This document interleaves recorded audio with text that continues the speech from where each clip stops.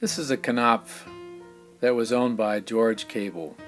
He gave it to us to rebuild. It had been abused for many years. We found in the shop at George McCracken's a Yamaha bell that fit perfectly. We started by taking it apart and taking out as many dents as possible. George McCracken and Bill Holcomb worked on fixing a port that was broken on the first valve, and also made a ferrule to join the bell, and then we made new main tuning slides, put on the bell, cleaned all the parts, and started putting it back together.